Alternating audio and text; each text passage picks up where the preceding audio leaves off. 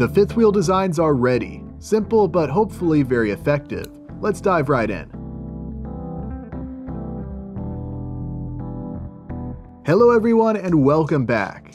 Development of the CTC-01 3D printable RC truck chassis continues, with the inclusion of some new fifth wheel designs. In the last video, I went over the entire assembly process, showing you how to put one of these chassis together.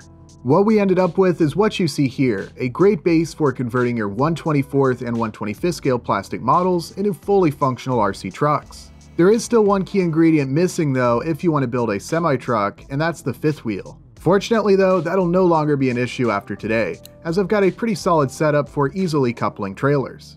Today's video will be a quick overview of these new parts, and I'll show you some simple methods for mounting them to the chassis.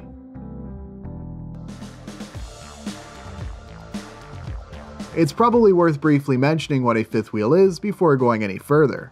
If, like me, you're more familiar with light trucks or cars, the fifth wheel is simply this part here that couples the trailer to the truck.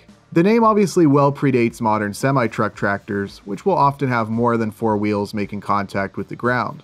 But the mechanism is pretty simple, with a kingpin on the trailer locking into the center of the fifth wheel, preventing the trailer from coming loose, while allowing the truck and trailer to pivot for going around corners.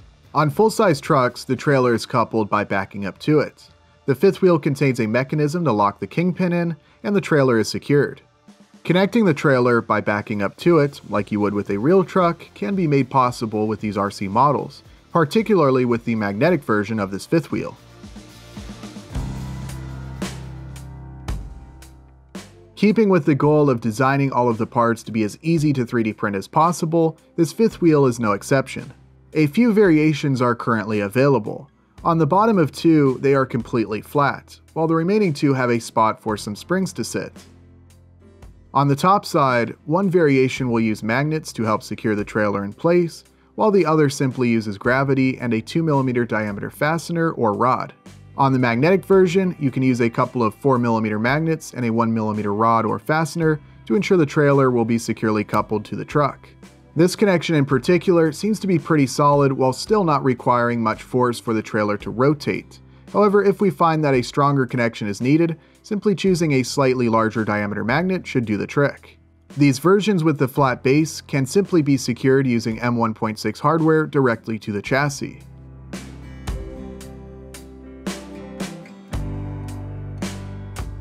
If it's sitting too low for the trailer you'd like to use, you can always add something like washers or O-rings to increase the height. Very simple, but you might encounter some issues if you're driving over uneven surfaces. You'll notice that real fifth wheels pivot rather than be solidly mounted parallel to the frame. Simply adding some O-rings to the back half and some springs on the front half closest to the cab can help replicate this pivot motion, preventing the trailer from becoming detached when going over uneven terrain. You will need to enlarge the mounting holes on this part here, and you may need to experiment a bit with making sure that you have the right amount of tension, but you'll be able to have the fifth wheel pivot just like this one here. On the underside, you can use O-rings or washers to make sure that the heads of the screws don't go through the larger holes. Unfortunately, depending on where you position the fifth wheel, it's possible the mounting hardware could come into contact with the drive motors below. To ensure this doesn't become an issue, make sure you select hardware that isn't too long. Consider repositioning the fifth wheel, or simply glue the springs into place rather than using the hardware on the front. Stay tuned for a video where I showcase the build process of the trailer, but the kingpin is extremely simple. If you're using the fifth wheel that contains a magnet, just glue another one onto the trailer with a 1mm rod or fastener to fit through the center. Position it in the same spot where the kingpin included with the plastic model kit would be. Obviously, you may need to add some washers or space the kingpin down a little ways so the trailer sits level. Once you figure that out, the magnet clicks right into place and you're good to go. If you don't want to use magnets though, we've also got this design that you see here with a 2mm opening, allowing you to simply use a M2 fastener and gravity to keep the trailer in place. Brutally simple, but it will work for some builders. Obviously though, this will only be suitable if you're driving over very smooth, flat ground. You may need to throw a little bit of weight onto the front of the trailer to ensure it doesn't come off unintentionally. Both of these setups contain 0 moving parts, with no locking mechanism like what would be found on the real thing, and that's really what I wanted for this initial design in order to keep things simple.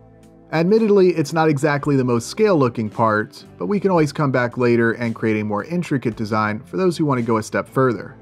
I'm eager to get these STL files posted, so I don't yet have a trailer to showcase in this video, as the one I'm currently building is being painted. However, stay tuned for a full buildup of both this truck and the trailer. Hopefully this quick demonstration is sufficient for all you builders out there. As always, if you have any questions, please let us know.